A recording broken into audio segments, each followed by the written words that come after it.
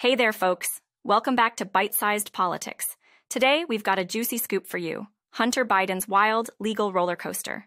So, grab your popcorn, and let's dive right in. Now picture this. Hunter Biden, son of our very own President Joe Biden, found himself smack dab in the middle of a federal investigation led by Trump-appointed U.S. Attorney in Delaware, David C. Weiss. Yep, you heard it right, the big leagues. It all started back in 2018 and continued into a 5-year investigation.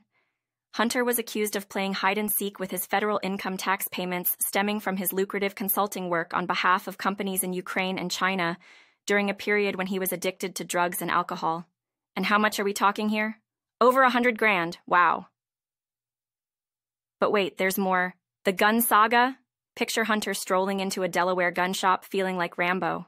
But hold up. When buying a gun from a licensed dealer, you gotta pass a background check using Form 4473 to be precise.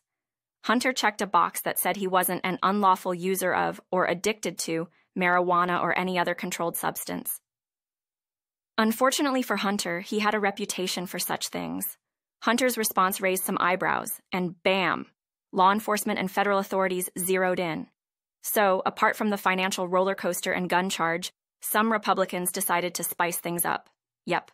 We're talking explicit images linked to Hunter Biden. Arizona State Senator Wendy Rogers went all in, hitting the retweet button. She retweeted footage of the first son to her 300,000 followers on Twitter, which included several X-rated images, but later claimed she didn't realize the tweet contained the images. Yeah, right.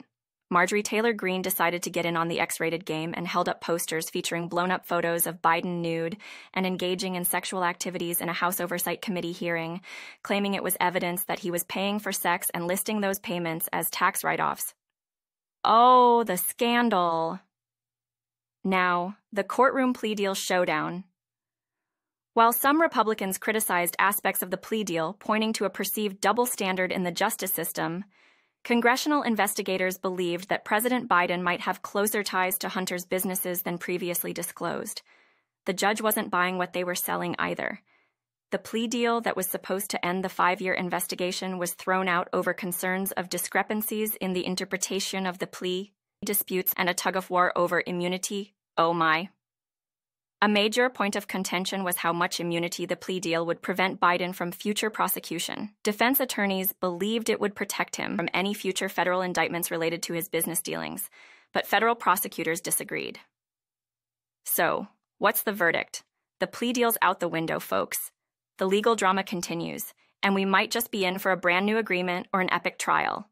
It doesn't stop there. The decision by Biden's lawyer, Christopher J. Clark, is the latest development in the long-running negotiation, which has now devolved into a fight between the Justice Department and Mr. Biden, saying that he intends to step down and testify as a witness on behalf of the president's son.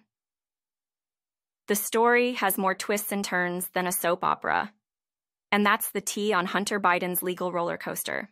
Thanks for joining us. Don't forget to hit that like button, subscribe, share this video, and spill the tea in the comments below.